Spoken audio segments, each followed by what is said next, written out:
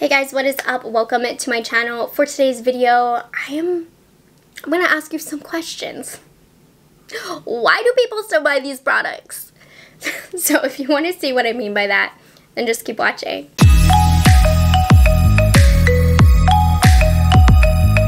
Hi guys, if you're new here, my name is Morgan. I am a product knowledge enthusiast. I just love knowing anything and everything about all of the new makeup on the market and sharing my thoughts with you guys. And I was going through the bestsellers page on Sephora and Ulta and various other websites recently, just looking for some inspiration for videos. And I found myself looking at some of these best-selling items that have literally been bestsellers for years. And I'm quite shocked that people are still buying these products after all of this time. So we're going to talk about those products. I'm also going to give some alternatives as well of products that I personally think work better. They're not going to be more affordable alternatives by any means. That's a whole separate video that I need to do one day.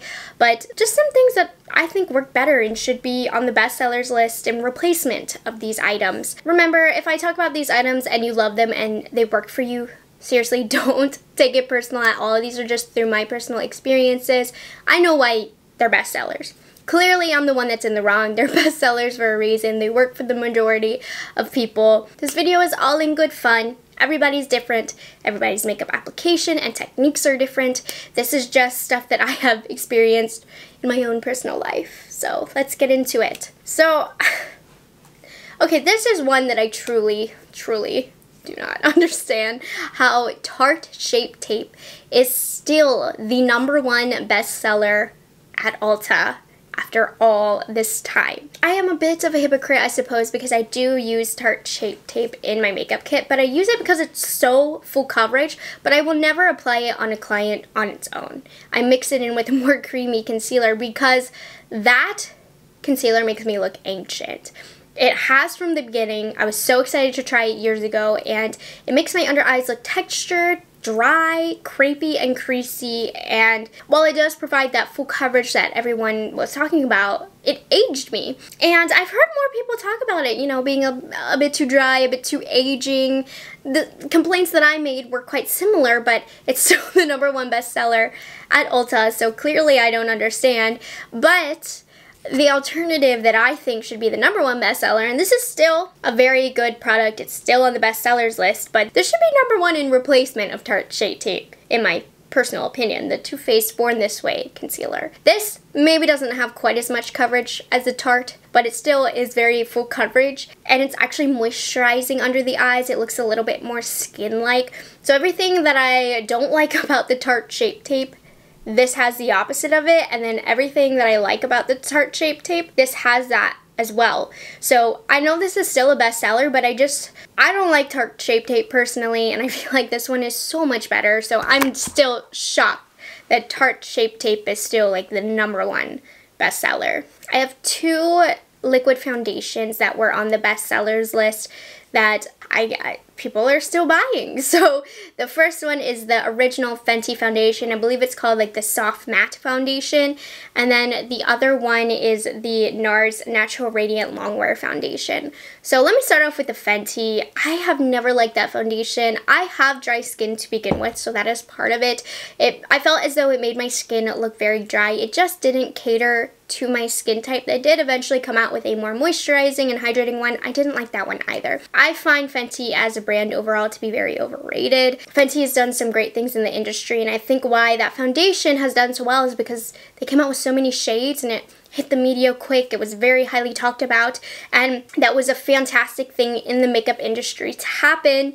However, the actual product itself I didn't like, and I think sometimes how inclusive they are and the great things that they are doing get overshadowed by the fact that I don't find their products to be so great in the grand scheme of makeup and all that is on the market. And this NARS foundation, I never understood. Never, ever. From the beginning, it doesn't set down on my skin. It gets everywhere. It's drying. It's matte, even though it claims to be radiant. This is another foundation that I never understand. It just slips and slides all over my face. I still have it because from time to time, I'll mix it with a different foundation to kind of counteract the badness of it. But those are 2 foundations that are still on the bestsellers list. and I just feel like there's so much better matte foundations. So a couple of the ones that I prefer to use, I really like the Charlotte Tilbury Airbrush Flawless Foundation. I don't love the way that this wears, but in terms of a full coverage foundation that doesn't have too much shine to it or glow to it, this looks so much better than the other two that I mentioned. And this one is a more affordable alternative. The Catrice HD Liquid Coverage, this is one of my all-time favorite matte foundations. I think it is incredible, and it's only just a few bucks. It reminds me a lot of what the NARS foundation does as far as coverage, but it looks so much better. I'm actually wearing a matte foundation as well. This is my current favorite, the Guerlain High Perfection Foundation. This has been my favorite matte foundation recently that I've tried. It's like the Fenty in terms of coverage. It's very similar to that, but it just looks better. It looks more skin-like, it looks more smoothing, and it works better with my dry skin. So I have a lot of foundations, clearly, that I like better than those two. This makeup remover, I feel like, is so old. I remember my mom using this. I've had this, like, little samples of it since I was a kid. I was shocked that it's a bestseller at Ulta, but the Lancome Bifacil Double Action Remover. So this is a makeup remover, and I still have a couple samples in my collection because I'll get them as samples and keep them to travel with, and they remove makeup just fine, but there's so many things I don't like about that makeup remover. I don't like the oil residue that it leaves behind on my skin, and I find it to be very irritating to my eyes. For some reason, when I use that makeup remover, it just irritates my eyes and makes them hurt. And my life was changed when I discovered the Garnier Micellar Cleansing Water. Make sure you get the one with the blue cap. This one gets rid of makeup the best. My eyes don't get irritated anymore, and I don't have any residue left behind. And there's been a lot of chatter in the makeup community about different kinds of makeup removers, different makeup remover cloths. So it really just surprised me that people are still buying that Lancome one. The next one, I'm not so shocked by it being a bestseller, but I think makeup has improved a lot. So I am still shocked that Laura Mercier Translucent Setting Powder is still one of the best sellers, and I think it is just because that's what people have heard about.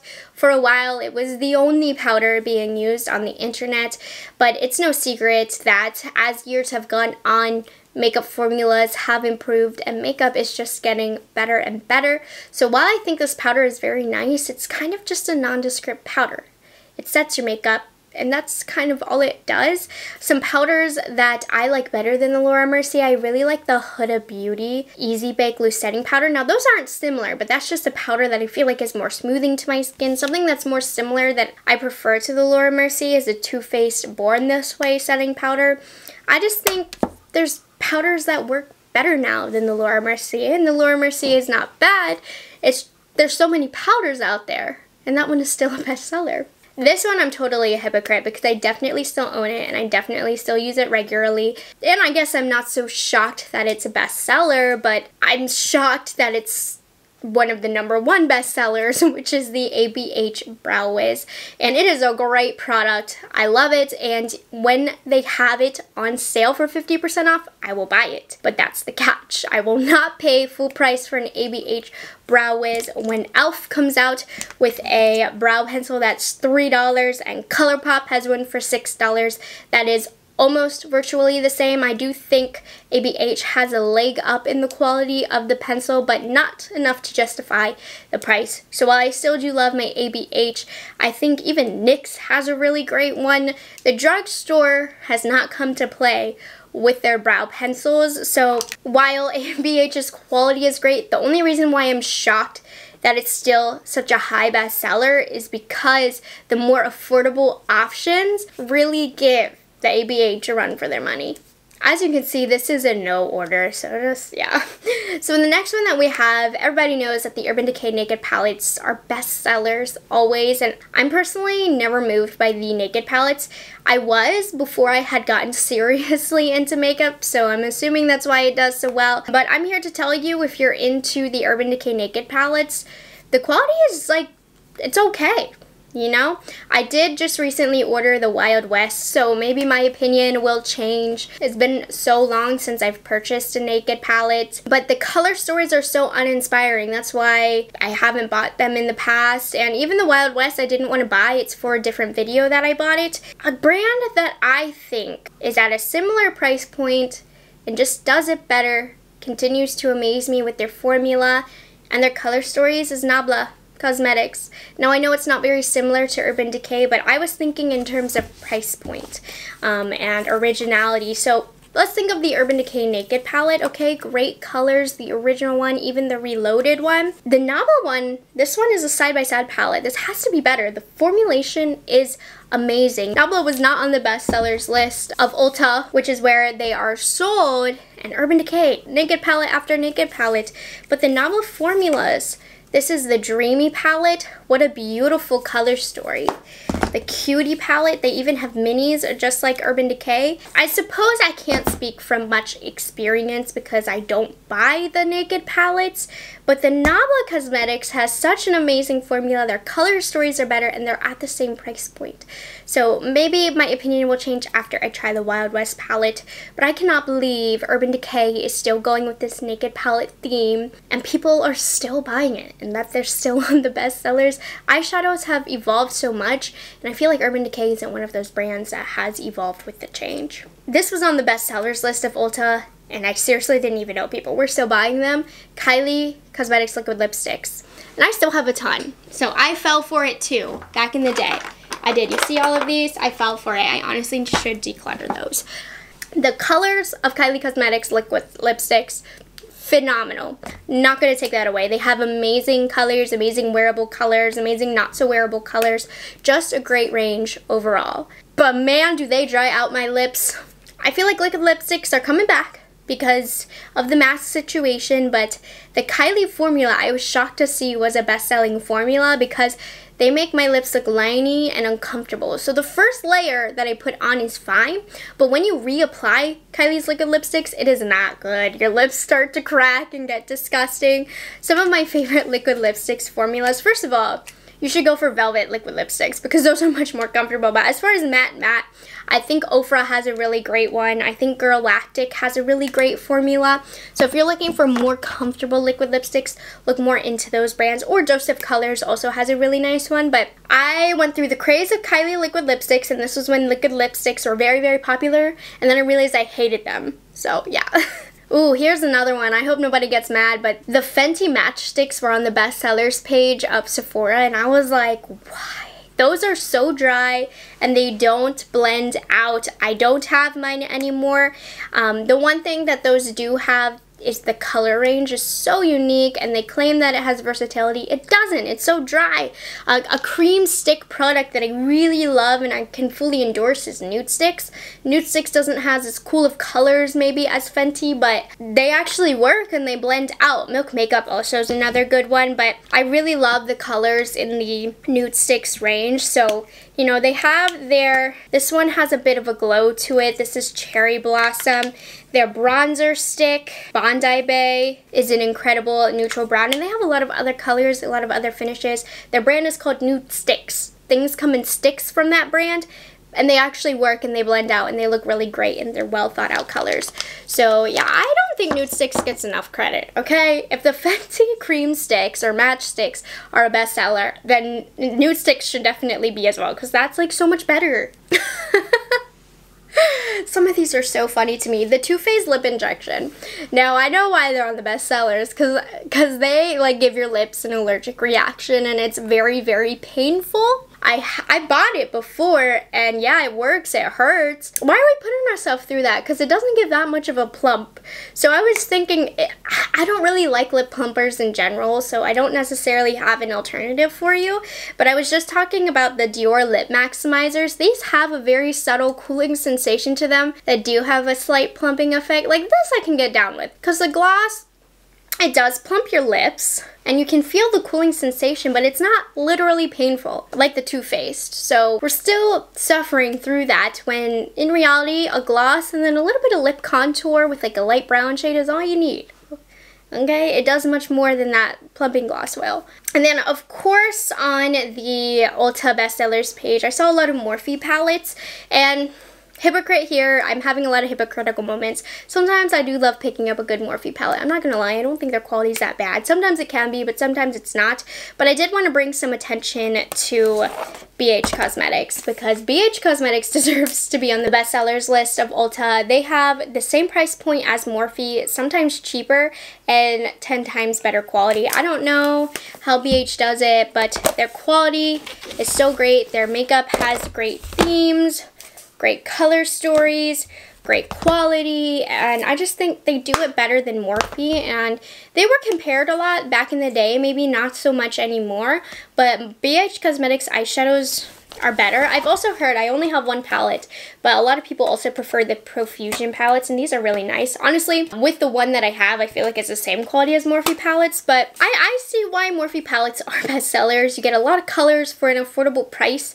I think I was just shocked as to why people still bought them when BH does it so much better. Last one. This one was on the Sephora bestsellers. I never understood it. It was very, very hyped up back in the day, so I knew why it was a bestseller back then, but people have stopped talking about it since, so I'm still shocked that it is still a part of the bestsellers list on Sephora, and that is the Hourglass Vanish Foundation Stick.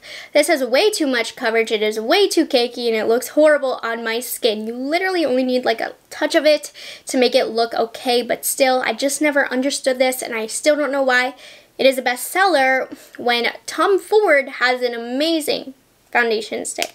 So the Tom Ford Traceless Foundation Stick is much more wearable. It has a little bit more natural coverage and more of a natural finish, which some people love the Hourglass because of how full coverage it is, but are we still even doing full coverage foundation anymore?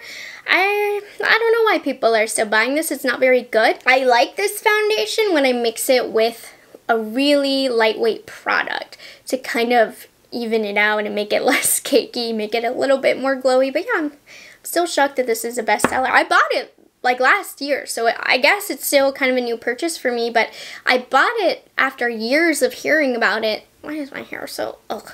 I bought it after years of hearing about it, and I was like, oh.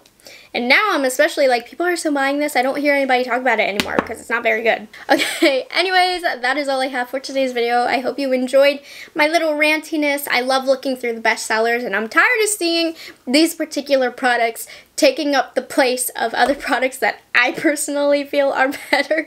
But please remember, again, this video is all in good fun. If you love these products, that's amazing for you. I am on the outside because obviously these are on the bestsellers list for a reason, and they've been for a while. So that means they are cult favorites for a lot of you. So I hope you guys enjoyed that, and let me know if you try out any of the alternatives, and let me know what you think. If you guys aren't subscribed to my channel already, I would love it if you would consider taking the time to do so.